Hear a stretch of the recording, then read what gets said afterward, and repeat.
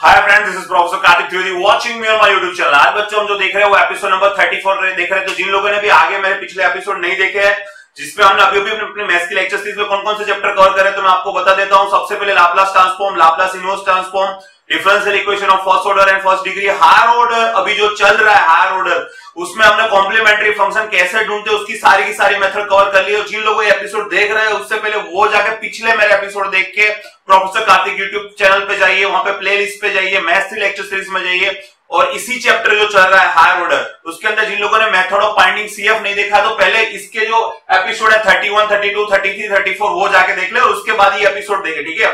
तो ये एपिसोड समझ में आना है तो उसके लिए 31 से 33 तक एपिसोड आना ज्यादा जरूरी है, ठीक है।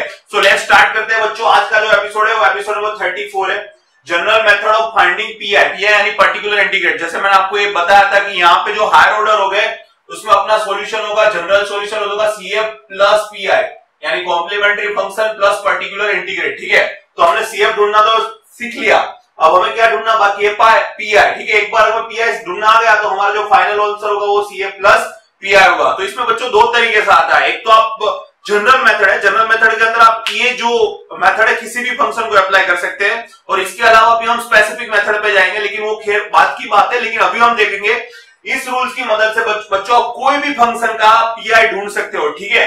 तो इसलिए इसे बोला जाता है general method of finding pi यानी कि पर्टिकुलर इंटीग्रेट। अब मान लो इसमें बच्चों आपको इस तरीके से, मान लो कि आपको यहाँ पे कुछ ऐसा फैक्टर दिया हो 1/d माइनस है इंटू एक्स, एक्स यानी मल्टीप्लीकेशन में कोई भी फंक्शन होगा, ठीक है। तो उसका आंसर होगा, यहाँ पे माइनस है तो आपको यहाँ पे लिखना है e raise to x, integration जो फंक्शन था वो, और यहाँ पे e रेज़ टू एक्स लिखा तो यहाँ पे क्या लिखना है e raise to minus x dx, ठीक है।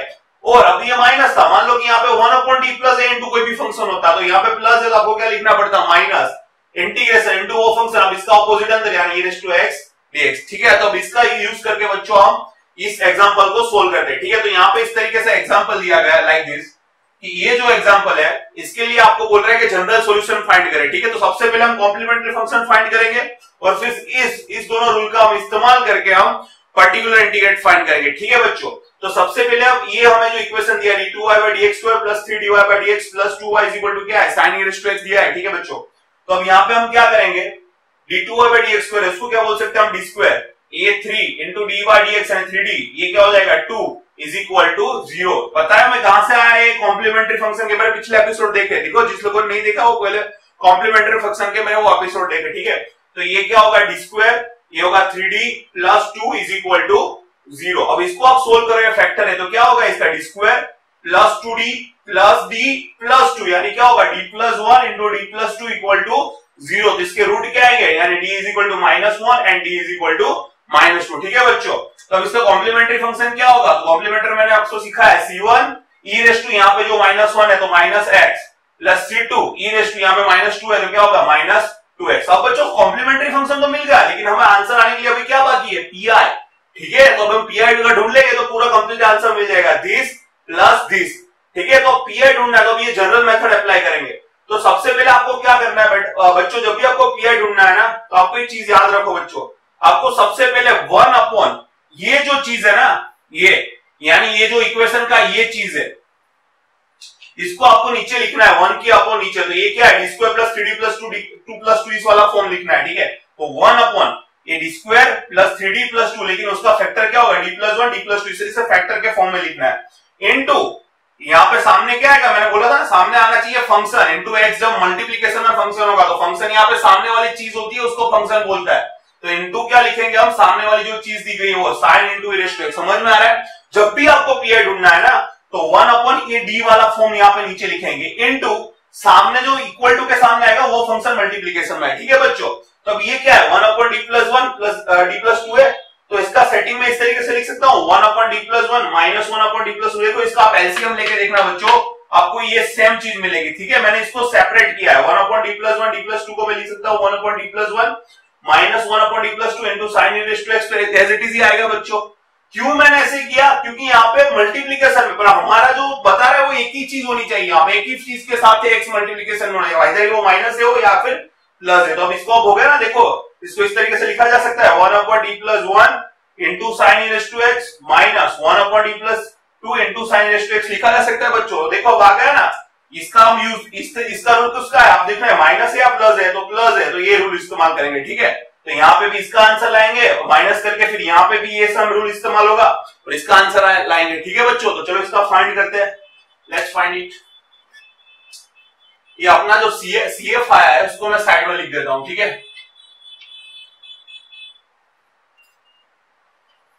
अपना जो CF आया है उसका है CF C1 e raised to minus x plus C2 e raised to minus 2x। ठीक है, इसको हम साइड में लिख देते हैं, हमें इसकी जरूरत नहीं है। ठीक है, हमें ये दोनों चीज ढूंढनी है।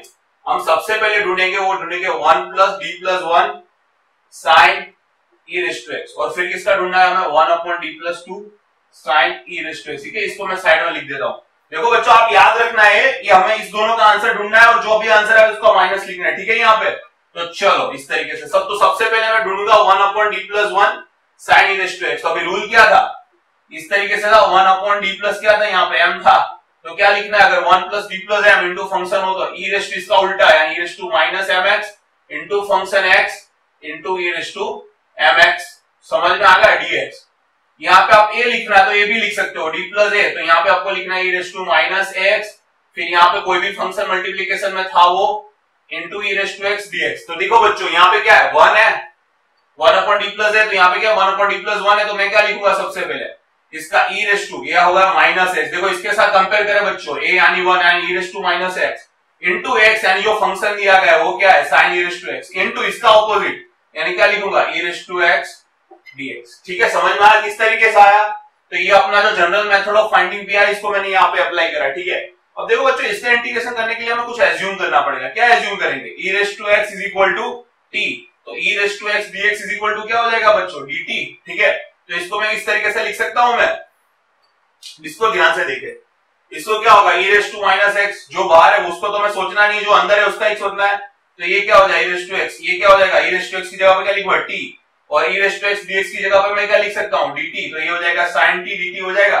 तो ये क्या हो जाएगा e raised to minus x। अब साइन का क्या होता है, तो साइन का इंटीग्रेशन होता है माइनस कोस, क्योंकि कोस का होता है माइनस साइन। ठीक है, तो ये हो जाएगा e raised to minus cos t plus c। ठीक है, पर बच्चों ये हमें पता है ये माइनस है, मैं आगे लेता हूं, तो e raised to minus x cos t की जगह पे तो हमने जो चीज एज्यूम करी थी, क्या चीज एज्यूम करी, e raised to x लिख सकता हूं, तो e raised to x plus c। ठीक है, समझ में आ रहा है। तो इसका आंसर क्या है हमें, ये minus e raised to minus x cos e raised to x plus c। तो मैं इसको साइड में लिख देता हूं। ठीक है बच्चों, तो ये हमारा जो आंसर आया है हमारे पास 1 upon d plus 1 sign e raised to x का वो आंसर है minus e raised to minus x cos e raised to x plus c। ठीक है, ओके डन।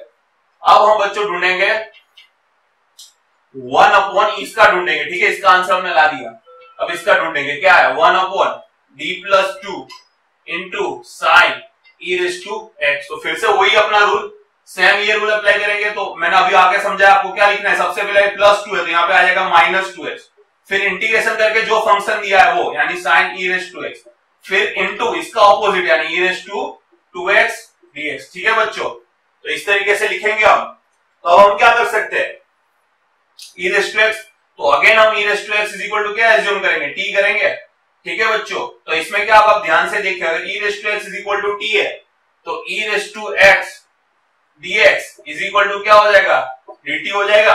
तो यहाँ पे देखो बच्चों क्या होगा, e raised to minus 2x as it is, ये sign e raised to x की जगह पे t आ जाएगा। e raised to 2x कब हुआ होगा, जब t इंटू टी होगा, यानी समझ लो कि e raised to 2x यानी e raised to x का स्क्वायर ऐसा बोला जा सकता है, या फिर आप इस तरीके से भी लिख सकते हो e raised to x into e raised to x dx, इस तरीके से लिख सकते हो e raised to 2x dx को। और e raised to x is equal to तो क्या है t यानी t, तो ये देखो a की जगह पे क्या हो जाएगा, e raised to x dx की जगह पे क्या हो जाएगा dt, तो e raised to x dx की जगह पे मैं यहाँ पे लिख सकता हूँ dt। ठीक है, तो ये हो जाएगा dt, और e raised to x की जगह पे मैं क्या लिख सकता हूँ t, तो ये आ गया t sin t dt। अब इसको कैसे सोल्व करेंगे बच्चों, तो यहाँ पे अपना इंटीग्रेशन आएगा, कौन सा, ये rule u integration v dx।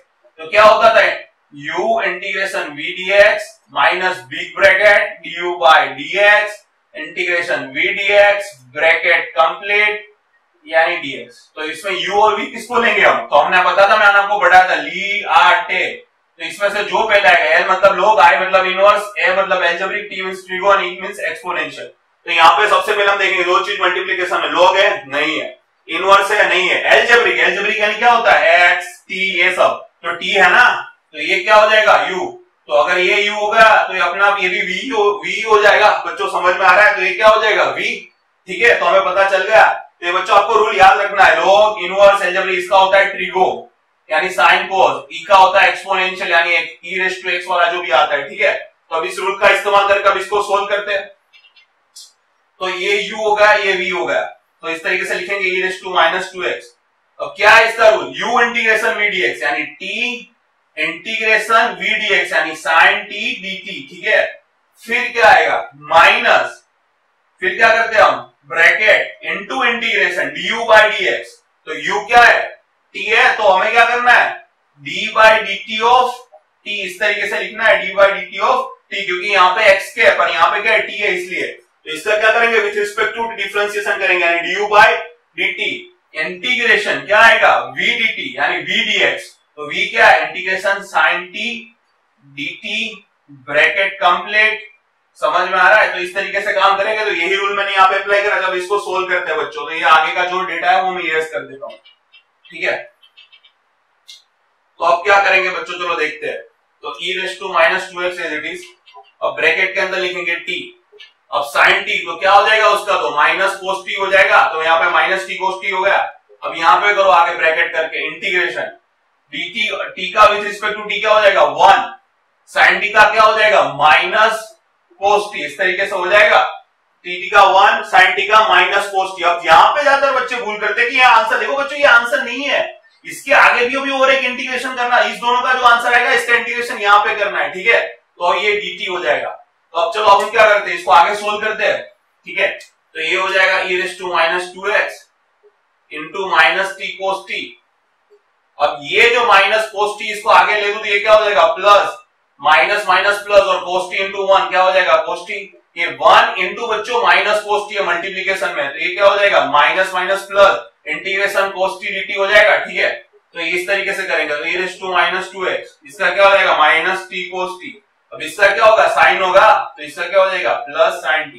तो आ गया इसका आंसर। तो जो एज्यूम करा है वो रख दो, e raise to minus 2x, यहाँ पे क्या लिखेंगे minus e raise to x equal to t assume करा है, तो t की जगह पे e रेज़ टू x लिख दो, ये क्या आ जाएगा sin e raise to x, ठीक है बच्चों।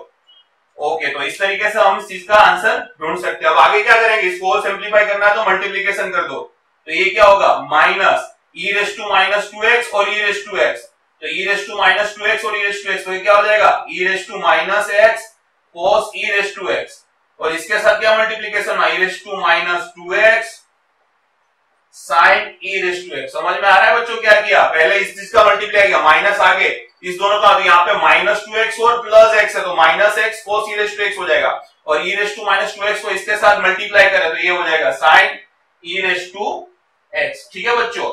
चलो तो अब हम क्या करेंगे बच्चों, हमारा आंसर क्या था, हमें क्या ढूंढना था, तो हमें जो ढूंढना था बच्चों वो कुछ इस तरीके से था 1 upon D plus 1 sin e raise to x minus 1 upon D plus 2 sin e raise to x। देखो अब दोनों चीज का हमने आंसर ला दिया है, ठीक है। तो इस दोनों चीज का हमने आंसर क्या ला, इस तरीके से था like this and like this, तो 1 upon D plus 1 sin e raise to x का आंसर मैंने यहाँ पे लिखा था, क्या लाया था मैं minus e raise to minus x cos e raise to x, ठीक है। ये प्लस c हमें नहीं लिखना है क्योंकि अभी आगे इसका हम दोनों का सब्स्ट्रैक्शन करना है इसलिए, ठीक है। फिर माइनस करके ब्रैकेट में क्या लिखेंगे a minus e raise to minus x, ये 1 upon D plus 2 sin e raise to x का आंसर आया नहीं है, तो यहाँ पे लिखना है minus e raise to minus x cos e raise to x, इसका क्या हो जाएगा plus e raise to minus 2x sin e raise to x bracket complete, ठीक है बच्चों। अब इसका ढूंढते हैं, ठीक है।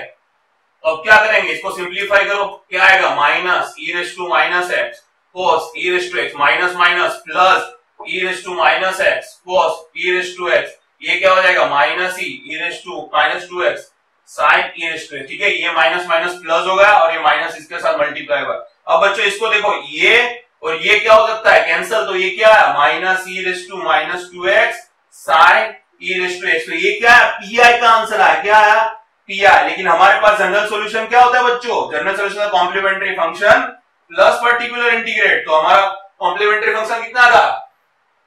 c1 e raised to minus x plus c2 e raised to minus 2x plus pi. Pi कितना है बच्चों? पीआई का आंसर आ गया ना ये, इनटू प्लस करके, पर यहाँ माइनस इसलिए आ गया, माइनस आएगा e raised to minus 2x sin e raised to x बच्चों। तो ये हो गया हमारा कंप्लीट आंसर। ठीक है, तो बच्चों इस तरीके से आप कोई भी चीज है इसका पीआई ढूंढ सकते हो। सामने x यानी कोई भी फंक्शन होना चाहिए। यहाँ पे सामने sin e raised to x था, मान लो वहां पे 10x हो, मान लो वहां पे cos x हो, मान लो वहां पे x into raised to x हो, कोई भी फंक्शन हो, तो ये जनरल मेथड है जिसकी मदद से आप पीआई फाइंड कर सकते हो। ठीक है बच्चों, आई होप अगर आपको वीडियो लेक्चर पसंद आए इसको लाइक करें, शेयर करें, सब्सक्राइब करो, अपने दोस्तों को बोले। Have a nice day, bye.